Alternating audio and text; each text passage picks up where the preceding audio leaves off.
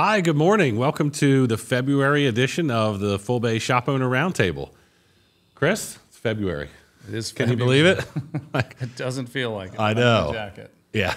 Trying to participate. It's unbelievable. First one of 2024. So last slide before we get started, the standard disclaimer. I think the lawyers are happy now, but we're going to offer a lot of opinions. Make sure that you consult with your own advisors for how to best implement those given your specific situation.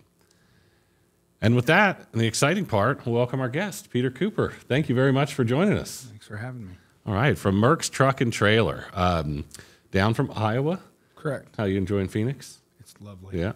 It's a great place to visit in February. Better than the weather here last week, apparently. All right, well, before we get into questions for you, maybe you can just take a minute and introduce yourself to the audience, a little history of how you made your way to Merx. So my background is 24 years in the industry. I started off working on a farm. I grew up on a farm, so everything and anything that broke, I had to work on it. 2014, I started Absolute Repair, and then in 2023, we merged with Merx Truck and Trailer, and now we're 6 stores in 3 states, and I'm the director of operations for all 6 stores. Awesome. So that experience of being an owner of a shop, will be really important for the audience, and then as running operations for a multi-location entity, and it gives you a lot of experience. So. It is. There's quite a variety from being a service tech in a service truck and starting from scratch and building it up from a gravel parking lot to what we've built today. So I've had about every position there is in the business. Yeah. Can you tell us a little bit more about the type of business you guys typically conduct in the shops? You mainly heavy duty, mix of medium? So each store has its own uniqueness based on the area and what that area needs. But we're mostly heavy duty truck, over the road trucks in our Illinois locations, and then our Texas location is almost 100% medium duty. So they're working on the F450s, 550s, and then we do have 2 stores that have body shops. That's a main component of what they do. Interesting. All right. Well, we have a number of questions that people have pre-submitted, some topics we've previewed with you. You don't have all the answers yet, but we'll go through and start with these. And again, for the audience, please send in any questions that you want us to address. I think we have a good list of probably 30 or 40 backup questions as well from people prior to us getting started. So maybe we'll get started first with the topic of just scheduling in the shop. Right? Everybody has problems with this. Scheduling is the 800-pound gorilla in the room when you're talking to shops, and how do you stay on topic or on task? I think it starts with workflow. You have to document your workflow and you have to document your process, because if you don't know what you do and how you do it, how do you know how long it takes? That's a huge part of it. And I think another big key to that is when a truck rolls in, you have no idea what's wrong with it. You don't know what's wrong with it. You don't know what parts are going to take to fix it. You don't know availability of parts. So really, our key is the only thing you can promise a customer is this is when we're going to diagnose it. And if, you have to go from there, because you never know when it rolls in what the job's going to be. And you have to be able to articulate it to your customers and your employees about this is our process. This is how we're going to do things. This is how long things take. This is what our promise is to the customer. Are you scheduling like 2 and 3 weeks out to kind of forecast out a 30-day period or a period of time? Or is it just people are showing up and you're dealing with breakdowns? There's a variety of both. So we just started an express assessment program at one of our stores where we try to have hands on a truck within 2 hours of it showing up. And so that's a pilot program we're starting. But it really depends on the store. Like our body shop, there's some of their stuff they're doing, they're 6 months out. Right. Depending on the size of the job. So there's a huge variety. And that's the part that's hard with scheduling is how much do you schedule doing tire repairs? Well, you really don't. But you do schedule doing big jobs like engine overhauls. So there's a huge blend in there, and you have to kind of have the ability to look at both. Now, do you stagger that out? Earlier, we were talking about engine overhauls. You could have like 3 end frames going on or 3 major repairs. Do you do them all on the same week or the same day, or how do you plan that out? That's a huge part of it is balance, right? Like you have to balance everything in business. You have to balance your workforce and you have to balance your jobs. So it's key not to do things like do 3 engine overhauls if you have 6 techs, because now you've tied up half your techs doing big jobs that probably aren't going to close this week. And then that gets into, your finance side of things. You end up in a boom and bust cycle because you have 1 week with no revenue and the next week you're just knocking it out of the park. And so that all has to be a consideration when you run a schedule is what's the week going to look like financially and what are your goals? Some people think if you don't take all 3 engine overhauls, you're going to lose the business or you have to sub it out because, you urgently got to get this done. Is that, how do you manage that or manage those customer expectations? Well, that's exactly it. That's the phrase we use exactly is managing expectations. But I think a lot of store managers and owners have to understand your customers aren't there because you're the cheapest guy in town. And usually they're there because they know who you are. They know that what you do. I mean, it's the same reason people buy Mercedes, right? Not everybody goes out and buys a Chevy Cavalier because it's cheap. I mean, they buy a Mercedes because it's worth it to them. So the fear that you turn someone away, and say, we can't do it right now. I haven't found that really is as bad as people think it is. Reputation, quality stands for Right. itself. Right. I mean, if you're a quality shop and you're not trying to be a discount shop, people are going to come for the quality. They're going to wait. You have to be reasonable and you have to be able to tell people it's going to be this. This is when we're going to do it because people want that. They want that expectation of this is the day we're going to work on your truck. Is there a balance then? Do you have like 30% of the hours in a week are for preventive maintenance? X percent is for major repairs, and how do you budget that through the week? It's about, we try to do about a 20% on each. So 20% maintenance, 20% that we have a person that can be able to do those roll-in jobs or jobs that call in and have a flat tire and want to get that fixed today, or at least to have something diagnosed. Yes, but then there's a couple of techs that are tied up doing big jobs all the time. Also, well, you mentioned process. I know you have a good process map. Mind if we share that to everybody? You can. And have you walk us through? That's part of what we call managing customer expectations. So if you can articulate to a customer, this is what our process is going to be, right? The truck's going to come in. We're going to diagnose it. When we diagnose it, we can tell you this is what it's going to need for parts. This is how long it's going to take to do the repair. And this is when we can have the parts. Because that's a huge thing still in the industry is when am I going to have the parts to fix it? And so the ability to not only have all the employees on the same page with that, but also customers, it really helps smooth that out with the schedule. Because then they understand, look, this is a process, right? We're not just showing up and digging into this thing. We have to walk through it and figure it out. And how much of that do you share with the customer? I mean, would they actually have some visibility into all of these 10, 11 steps? It is. So we have those. That's published at every store. We share it with customers. Every employee has a copy of it on their toolbox or at their workstation. And it's pretty widely spread to the customers and to the employees. So everybody's on that same page. What are you seeing for like lead times on parts? You mentioned that just a few minutes ago. Is that a big deal still where you'll get jobs tied up that should have been done this week that carry over to next week? It is still an issue. Usually it's more to do with either you got the wrong part or somebody didn't know that this was going to break and now we're waiting another 3 days. The parts are available. It's just not like it was pre-COVID where the parts you could have them today. And it does depend on your region and where you're at. Like we have a store in Chicago. It seems like they have everything in 10 minutes.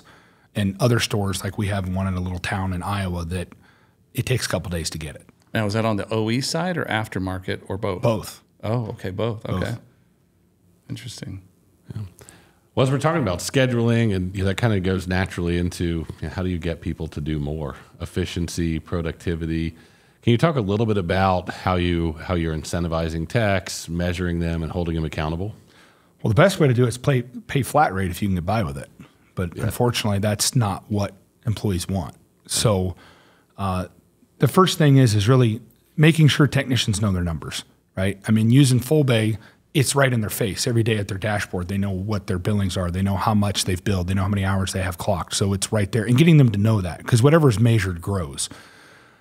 And then we use a hybrid pay scale at most of our stores where we're doing hourly plus bonus. So they have certain benchmarks of billed hours they hit, then they get a bonus per hour on that pay check. We just had some folks on another webinar that a few ago that said flat rate was the way to go. Do you find that it's one way or the other, or is that something that some regions can support flat rate? Well, theoretically, flat rate is the best way to go, especially for the business owner. Unfortunately, there are certain regions that you just can't seem to get guys on board with that. We see that more in the, your bigger metropolitan areas. They don't seem to go for that as much. And it kind of depends on the store itself. I mean, it's a hard switch, but if you start getting a reputation where these guys are making big money, then people believe in it. Because you got to understand, it's a big leap of faith when a guy goes from one employer to another. Like they're hoping you're gonna be able to feed them with enough work and they're gonna stay busy. So flat rate is kind of scary for a lot of guys. I've heard some people making, greater than six figures. There was reports of, 120, 150,000 because basically the guy was writing his own check. He could, as fast as he could perform, and the work was there. It worked out really well. But it sounds like if it's conditional based on the shop or the type of repair, or is it more regional? It's more regional of what the market will bear. I mean, we would love to have flat rate in every store. But unfortunately, like I mentioned, there's that fear factor when you're hiring a new person. If there's no safety net there, if there's no guarantee hourly wage or something like that, they just get they don't feel well about it. And unfortunately, more and more as you dive into it, it's not necessarily the technician. See, when you hire someone, you're not just hiring the tech, you're hiring the family and what's behind it. Because if their wife or their significant other is not behind what they're doing, they don't believe in it, then it's harder for them to believe in it. So you have to have something there that can assure people they have a wage. Are you doing things to include the family, like doing outings or get-togethers where you bring family members to the shop or social events? We do. We do, some a Christmas party that we bring in significant others, but we do bring in that sometimes in the interview process. Like I've called spouses and talked to them, been like, hey, is this really what, do you understand this? Do you have questions for us? Is there anything that we can, we'll bring them in sometimes, and my wife and I, when we had our own store, we would take them to dinner and sit them down and talk to them. Because it's a lifestyle change. It's a huge thing to change employment. We had a question somewhat related to that, just specifically around bonus plans, incentive programs. How pervasive are those in your shop? Every technician at the individual level, at the team level, or shop level? It is store specific. We'll use the store that I started, for example. Every single person in that building has a number. They know what their sales goals are. They know how many trucks per week they need to turn. They know what the average work order is. The technicians are intricately involved in that process. They help estimate jobs. We're in the Rust Belt, right? So flat rate doesn't exist. I mean, something that's supposed to take 10 hours takes 20 because of a broken bolt, right? So things like that, it's key that the technician gives us input. But yes, every single person there is on a bonus program. Is there a safety element to it, or is it just purely performance or comebacks? It's purely performance and comebacks. I mean, we've done a pretty good job at knocking down the safety side of it. If you hurt yourself, you're not working, so you're not making money. I mean, it's a pretty, it's not a good thing for people to be getting hurt. Makes sense.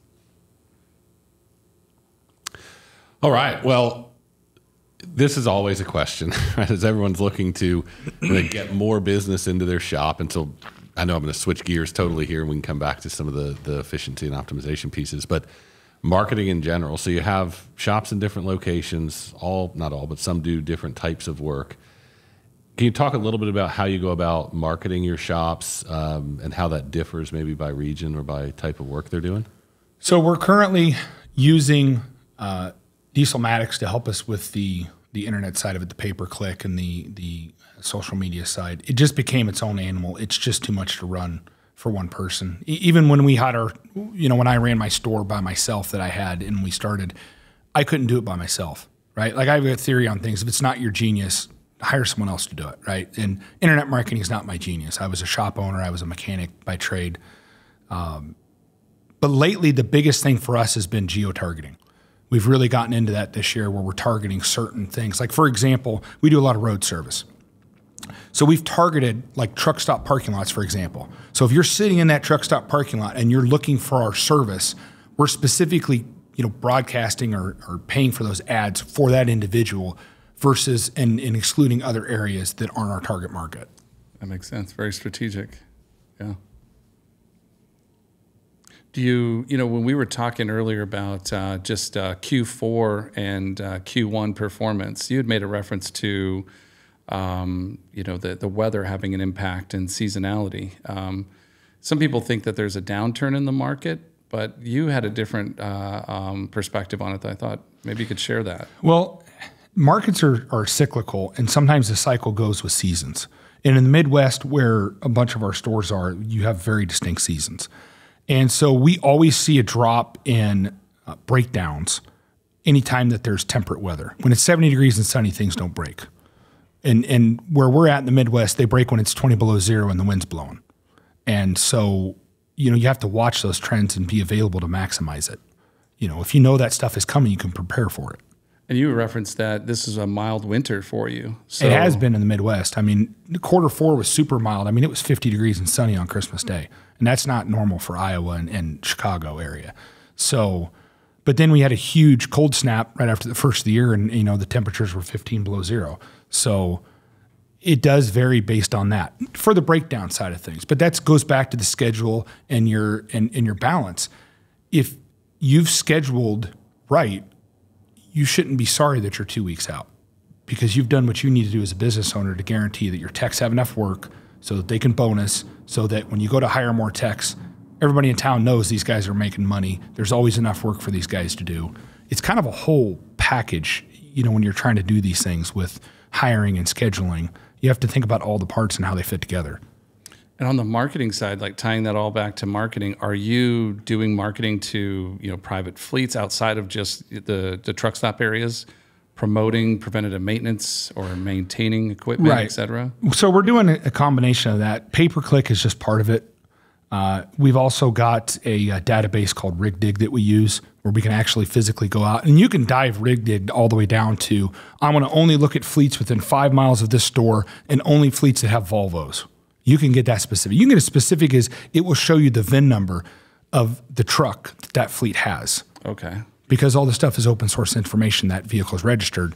So that is another tool that we use to dive into certain size. We have a targeted fleet size that we're trying to target. Okay. So we know what our demographic is. And so we're going out and actively finding those fleets and then marketing to them specifically. So you do direct marketing, and will you put the sales team on it? And, correct. Okay, double down. Yeah. Like I think this year we came out with, and it's super inexpensive. We went out and got these plastic jars and filled them with Jolly Ranchers and put a sticker on it. I mean, we're like $2, $3 a jar. And who doesn't like that? Yeah. You just go, like we've got one of them, we got a Penske facility that's right down the street from our store. They take them donuts every week. Eventually they're going to need us for something, we hope. Yeah. But people have to understand marketing is kind of a twofold approach. It's kind of like your money. You've got so much set aside that you're investing for the future, and then you've got stuff you're using today. And that's kind of what marketing has to be, at least in my mind, is you've got marketing that you're doing in the future. It's an investment to hope for the future. You're building that funnel, that feed of customers that you may not get a response from today.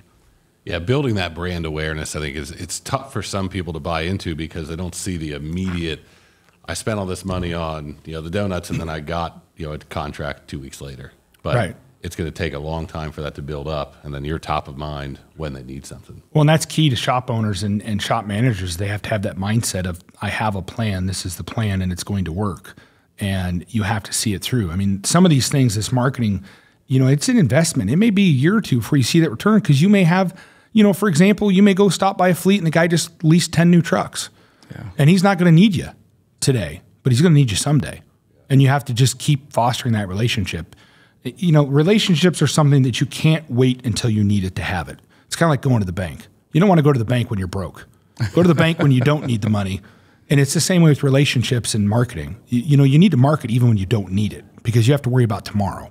Are you doing sales promotions or marketing promotions where you're doing mass emails out to folks with coupons? Or I'm not a big fan of coupons. I'm not a real big fan of discounting stuff. I mean, I get it. If you're sitting on, 3 or 4 pallets of tires you need to move, that's something different. But to discount your product and devalue it, it's a very slippery slope.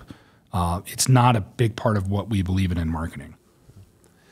And how do you guys think of marketing at all when you think of hiring technicians? And are you doing anything on the recruitment marketing side? We are. I mean, it's something that, there again, it's the same thing. I mean, you have to foster those relationships years in advance. Let's face it, the top level techs, your A techs, what I call unicorns that don't exist, there's guys out there, but for the most part, they're pretty happy where they're at. They've got a lot of tenure in these locations. So you've got to start building relationships with them ahead of time. and trying to get them convinced to come work at your store. And part of that comes down to environment. Like so many store owners don't think about what environment have you created for techs. Like why would a tech want to come work at your store? Out of all the places in town, everybody's hiring, right? Why do they want to come work for you? And if you don't know that and you haven't identified that, you're going to have a hard time selling it. We don't want you to give out all your secrets, but one or two things that you think of that say like, for Merx, here's why somebody wants to come work in this shop. A lot of it's environment.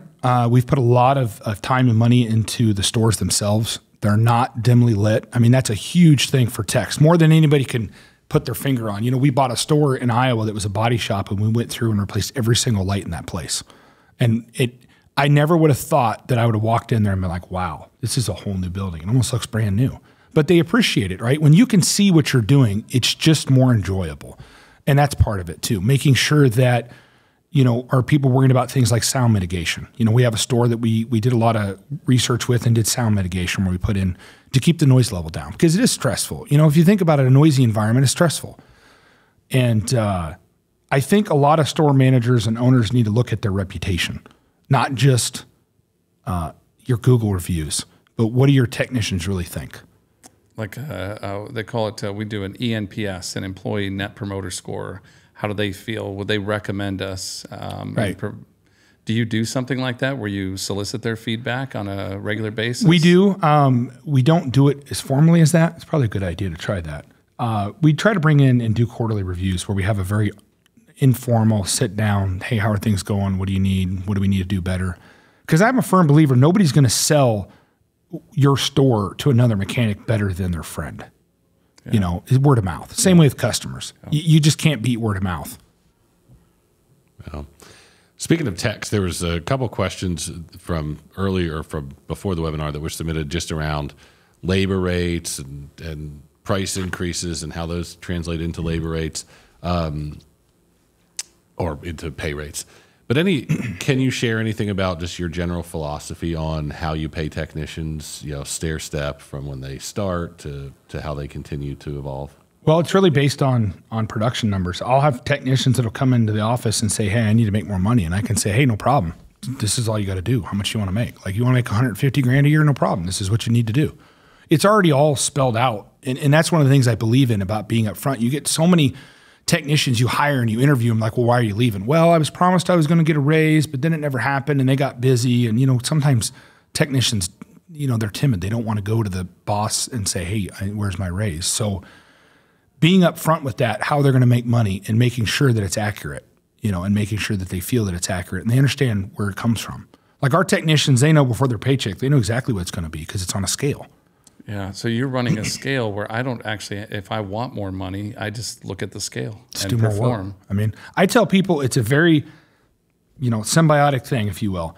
If I make more money, you make more money, right? And so if we're making more money, there's more money to share. And we're not real, I'll be honest, my style is not to be private about numbers. There are very few, other than individual personal salaries and some of the other expenses, they have all the numbers. We're very open about it so that they know, and they know how they affect the numbers.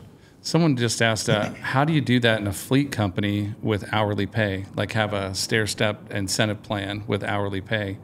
I believe you have hourly pay, right? We do. And is it based on performance, your hourly rate goes up by several dollars per hour? So we look at it based on billables. Okay. So we look at it and we expect a set number of sales per tech per week. Right. And so we look at it from a standpoint of how much are you billing? Because at the end of the day, it's all about dollars, right? You can have a guy that looks like he's always busy and working his rear end off, but it's how much money does he bring in? And that's such a tool that's so easy. There's one little button you just push on Fullbay and you can see exactly what the revenue is per tech from that time period. If you weren't going to invoice, let's say that you were just working on private fleet and you were never going to invoice anyone, how would you measure them? Would you just convert that into a number of hours? Completed hours. Completed hours. Right. Because at the end of the day, efficiency is just a metric of completed hours versus clocked hours, right? Exactly. So really what we care about, we call it billed hours, but it's completed hours. Yeah. Perfect. So you have to set a scale and say, this is what we need. This is what we expect. When you hit these levels, this is your tier. And it really has to depend on what everyone's goal is. What is it you want from your employee? How many employers actually sit down and say, really spell it out. This is what we need you to do. This is how many hours we need you to accomplish. This is our acceptable comeback rate. These are, you just have to have details. Everyone needs to know numbers. Yeah. And then you're not managed by feelings. That's probably a big pitfall of a lot of store owners is they start feeling that they're making money or they feel like they're doing good, but they don't have a value to put against it. Yeah. Interesting. Somewhat related to pay rates. I mentioned labor rates earlier. Where do you think we're going in 24 relative to continued price changes or price increases, and will that be in some way driven by the need to pay techs more just to be competitive in the broader market? Are you asking about how are we going to give pay increases, or do you think in 2023, especially early in 23? Everyone was raising their prices. You had to because you had to pay techs more just to have anybody in the shop.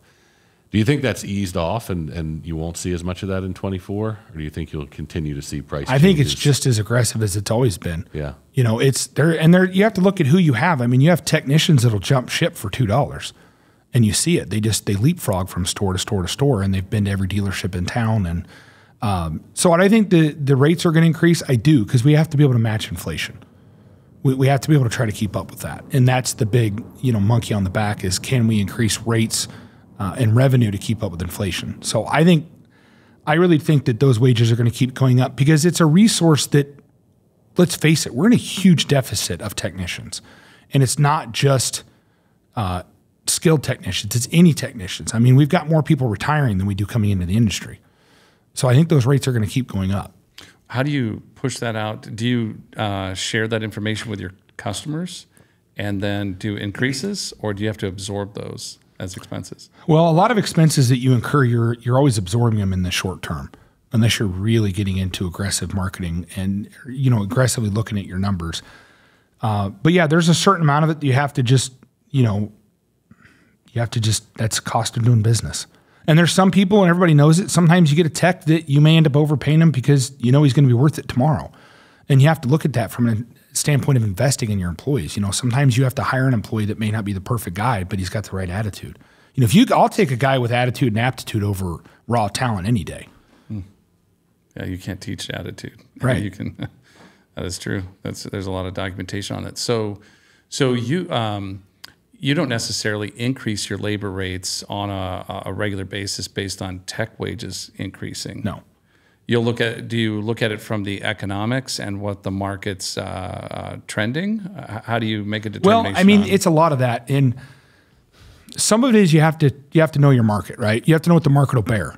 And sometimes the market will bear more in some regions than others. And they'll bear more for certain services. Like take road service, for example. You can always charge that at a premium. And how much can you charge for that? Well, you need to keep track of your no's. And I'll be honest, if you don't get a couple of no's every once in a while, you're probably not trying hard enough. I mean, even from a sales standpoint, trying to sell a job or something like that, I mean, it's a real thing. Keep track of it. There again, it's back to numbers. If you don't know what your close rate is, and you don't know how many times a customer says no and why they're saying no, how do you know how much you can charge? Yeah, that's a great point. That's the first time I've heard the way that you're talking about that is that sales funnel, and that close rate's critical to know those defects that are happening to where you should pivot. Otherwise, you're guessing. Well, and you have to know your market. I mean, you have to be very honest with your customers. I'm very blunt with customers, and I ask them, what do you have more of, time or money? I mean, you seriously have to have it done right now? That's fine. I'll have a guy work late. You're going to pay more money. We'll overnight parts, pay air freight, all these other things. But you can do a lot of things if they know how much it's going to cost.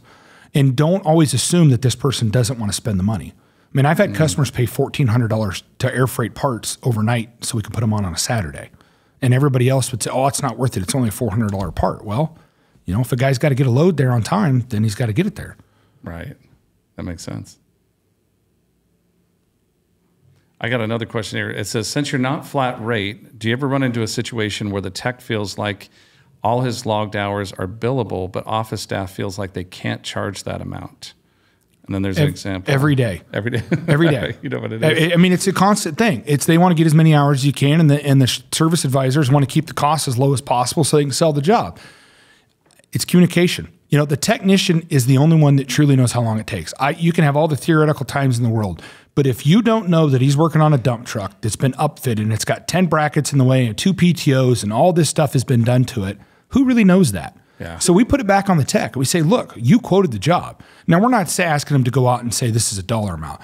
We're asking them to say this is how many hours I need to do the job. And it may not be the same for every tech. And that's one of the things that a lot of people have to get under the mindset of is just because this tech can do it in that time doesn't mean this tech over here can.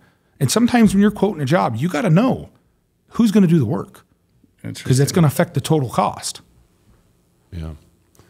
I thought that the follow-up here was interesting. If you're basing wages on billed hours, how do you prevent techs from suggesting or performing repairs that customers don't need? Well, first of all, it's trust, Yeah. right? You got to trust your employees. You got to have good employees that you can trust. And let's face it, you start knowing people. You know if you got this guy who's always go over the top, but it's a conversation because our service advisors, they pull the flat rate time. You know, they pull the book time. You know, they can use Motor and find it or any of the other time things. So they'll pull the time and they'll look at it. And let's face it, if the guy comes back, sometimes it just comes down to justification.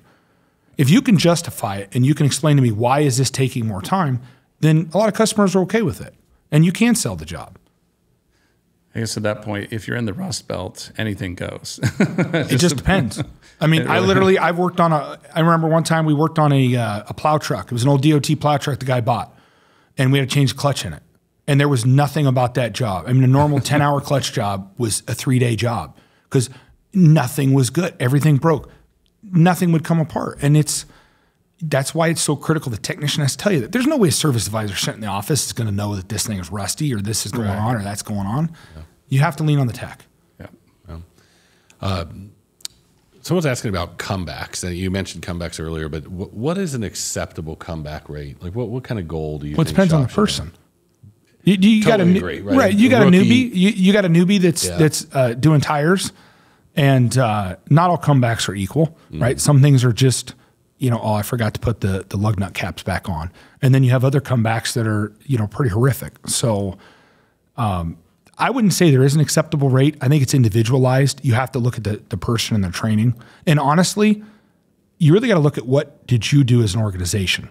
Like, what have you done to train this person? What have we done to make sure that they understand our process? Is our process documented, right? Is there a documented process that every lug nut has to be torqued with a torque wrench? Or are we just hoping a couple ugga-duggas keeps it on? Like, you have to look at that from an organizational standpoint. Not all comebacks are the fault of the tech. Sometimes it really is the organization needs to really, brush up on the way they do things. Yeah, that's a good point. And do the techs, just to clarify, do the techs do the work for free? You still got to pay them their hourly wage to do the repair. So they're not we have a store that's flat rate. Of course, they're not getting paid for it. We have other stores that are hybrid where it's about 50% of their pay is going to be their hourly and 50% is going to be bonus.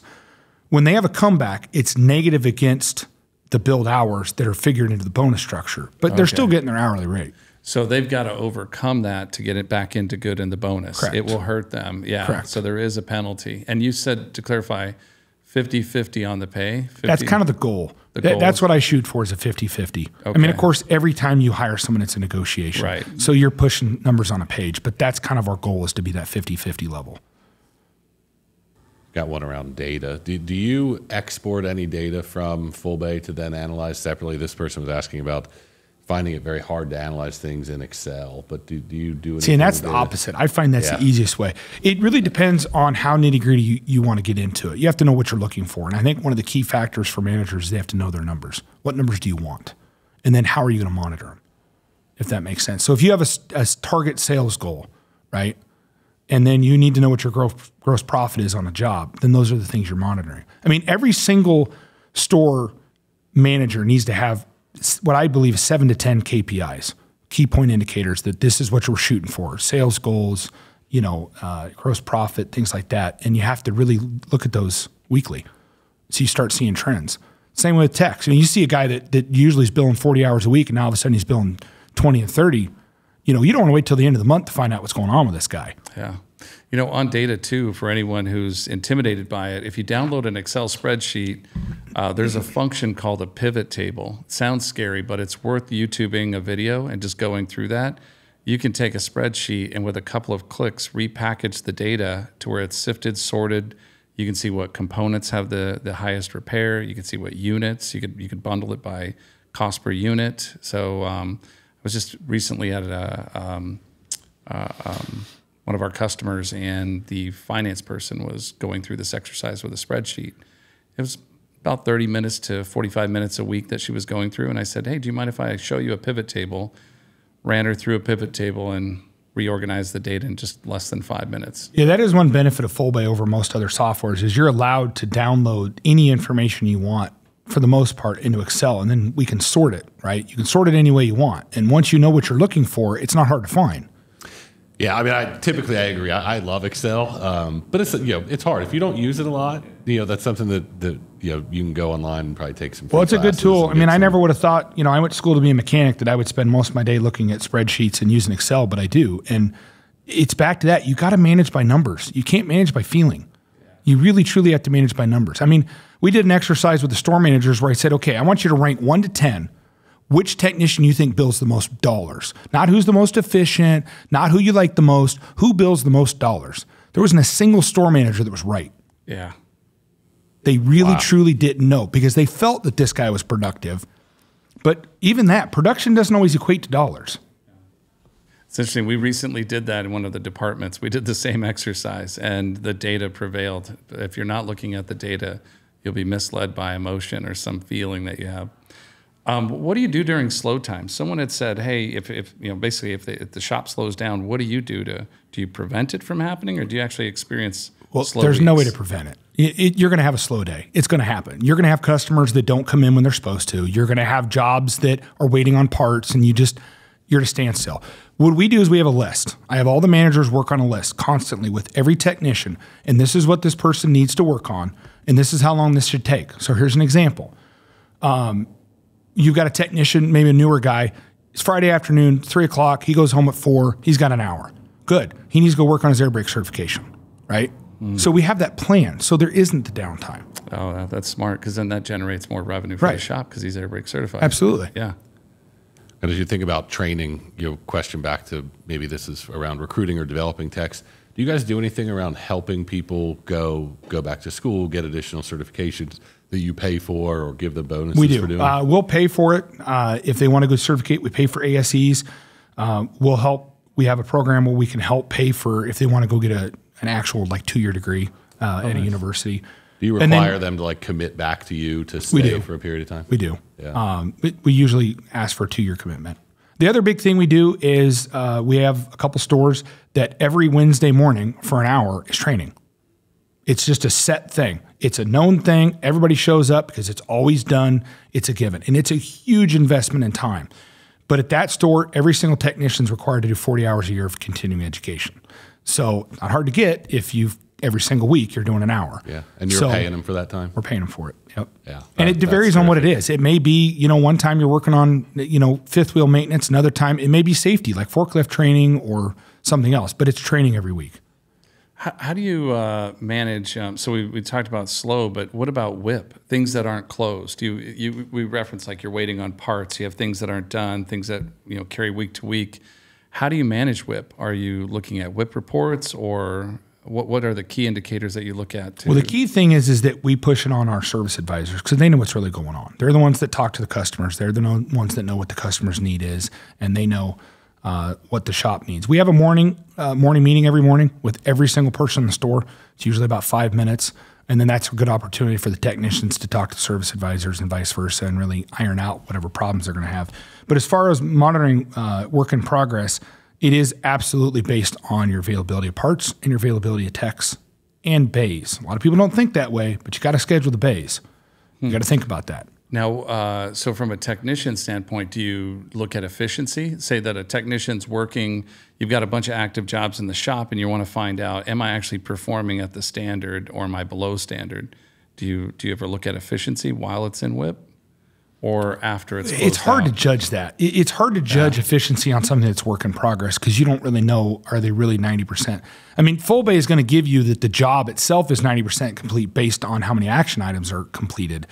But to really know, if you're giving a guy, like an engine overhaul, right, 40-hour job, whatever it may be, just because the guy's 30 hours in may not mean that he's 90% done. Right. So that is very hard to do. It's critical there, again, that you have clear communication from the technician. He's got to tell you when there's a problem. He's got to tell you when he's ran into a roadblock. and so that you can articulate to the customer. Because, of course, that's always the phone call. It rings, and the customer wants to know, when's my truck going to be done? And everyone needs to communicate to get that. Is your proxy then the number of action items and how many have been completed on a WIP? Is that the general proxy, and then you kind of drill in really after the proxy is the technician telling us this is how much more time we need. It's always back to the tech. He's the only guy. I mean, he's the one doing the work. Because I don't hate anything worse than having a customer call and saying, "Oh yeah, the guy's only got this left to do," and then coming to find out, well, he really doesn't. You know, so it's you got to be careful with that. You know, you got to trust the tech. One person recently just asked, you know, if the tech's bidding the job, is the, you know, kind of what does the service writer do? Are they just beholden to the tech telling them how much time? No, it's a relationship. It's like, you know, whatever relationship, say you have with a partner, right? It's not 100% one side or the other. It's a conversation. So maybe I'm imagining service writers, you know, putting together a job. Maybe it's going to be 10 hours. He's just verifying, hey, what does it look like to you? I've got an idea of what this is going to take. I'm writing it up. How does it look underneath there? And then the tech's like, hey, so far everything, this is a clean job. You can go by standard. Well, and the technician puts notes in. So when the technician does his diagnostic, when he diagnoses it, he puts in the cause, he puts in the correction. Part of the correction is, I need extra time because of X, Y, Z. I've got to have 5 extra hours because this is, you know, they put this bracket in here on this upfit and we can't take it out the standard way. And then the service advisor is able to articulate to the customer. So when the customer says, hey, why does this take 15 hours when the dealership said it takes 5 or whatever it might be, you've got that information, you know, the ammunition that you can give that to the customer. Yeah. Is the bonus plan for a service advisor in line with that for a tech? Like, are there incentives aligned when it comes to billable hours?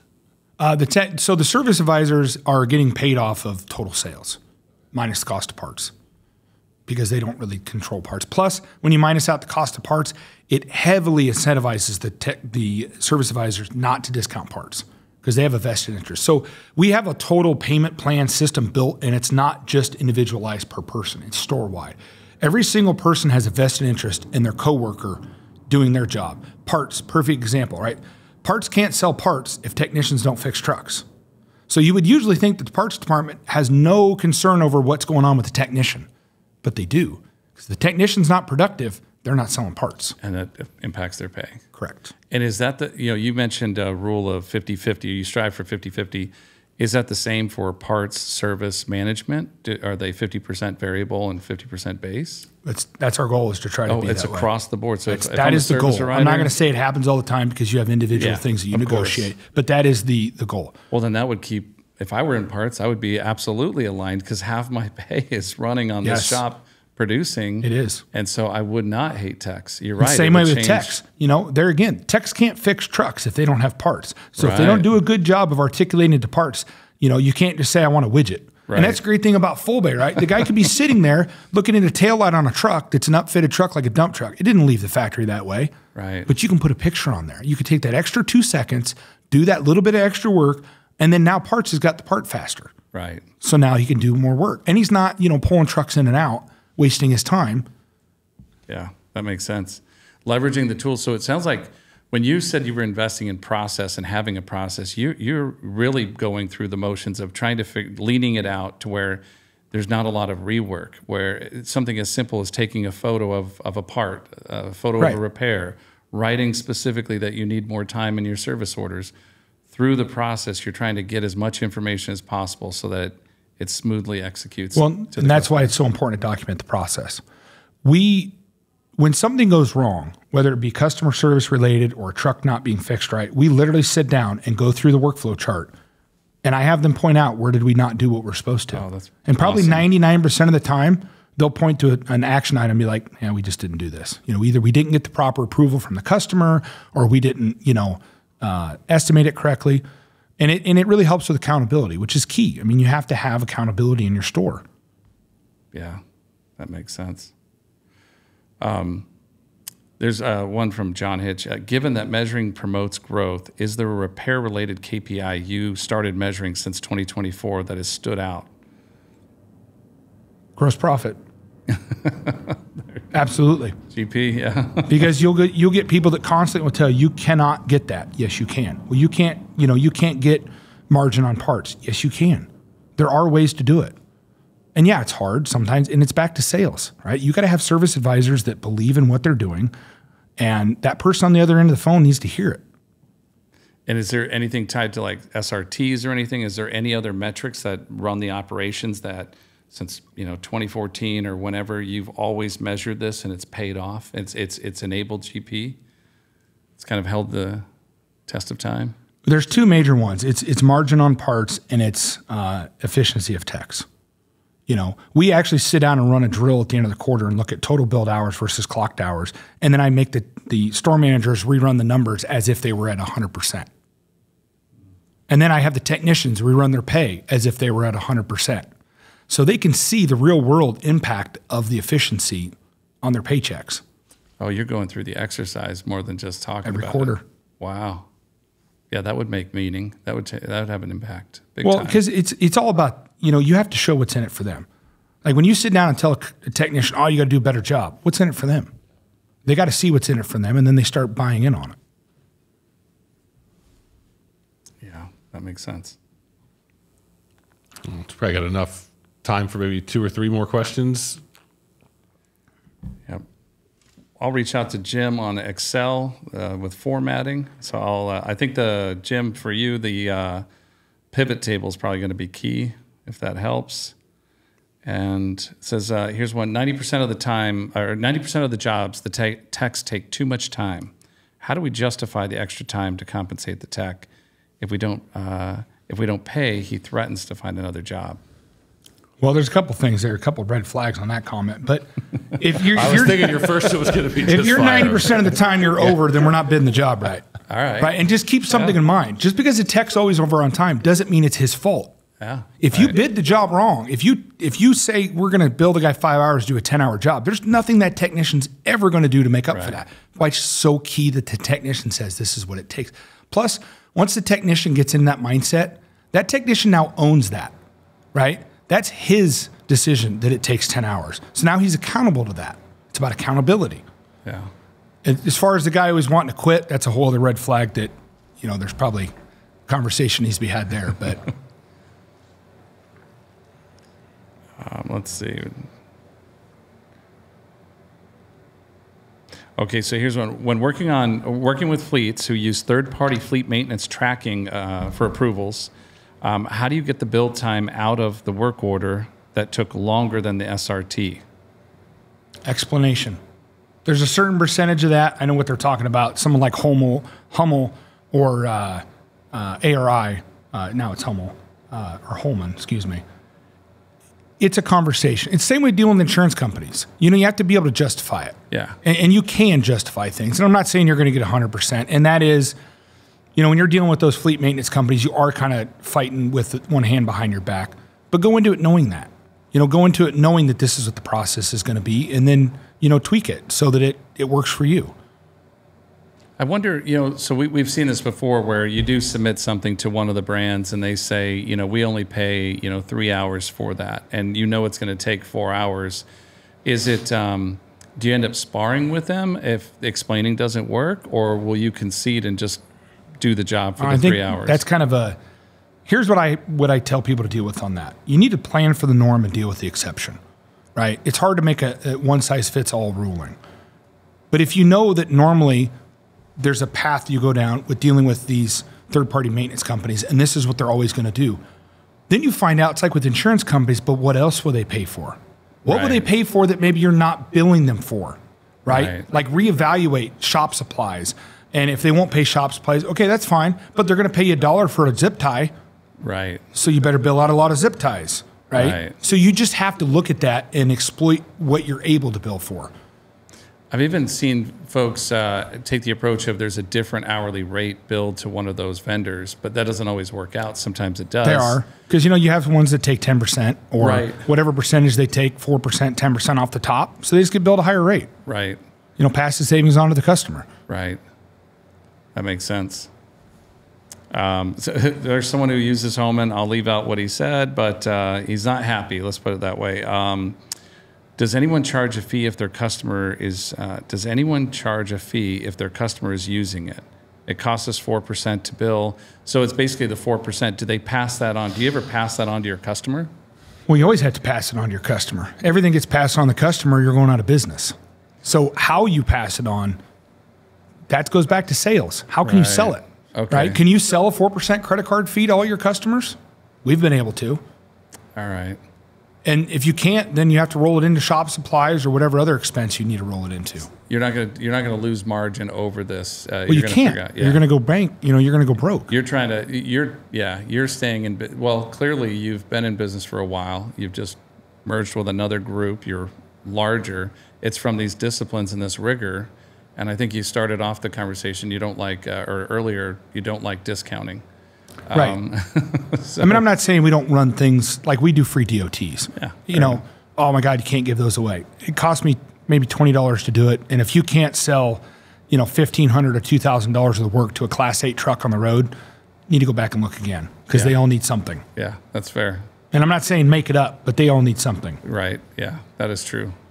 All right. Well, thanks everybody for the time. Peter, thank you very much. That was great. I mean, I think I took away a couple of these things from you. I mean, I love the not discounting and, being process oriented, measuring things. So I think the audience is really going to love that. Thank you very much for coming down and seeing us. For anybody that's not a Fullbay customer that's joining us, please let us know. We would love to show you, a demo.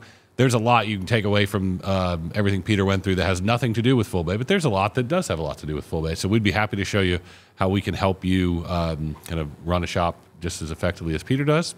So please let us know. And then one more plug for Diesel Connect. So I know you already signed up, didn't you? I think you were one of the first ones. So we'll look forward to seeing you back here in Phoenix here in 3 months. But for anybody who hasn't signed up for Diesel Connect yet, we're doing it for the second time. Did the first one last year. Should be a great event. We have lots of food this year. Yeah, that was one of the complaints last year.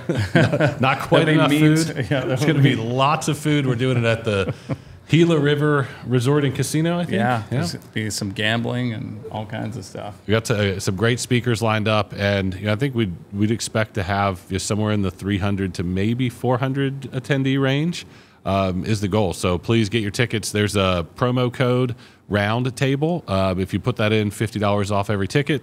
So please visit the show website, dieselconnectshow.com, and get registered, and we'll look forward to seeing you there in early May. And with that, we'll sign off and say thanks again, Peter. Thanks, Chris. Thanks for having me. Yeah. And I guess a special plug, too. Peter just agreed to be a guest speaker at Diesel Connect. So you guys will meet him, and he'll have some material to present and share more of what we talked about today. So I appreciate that. Look forward to it.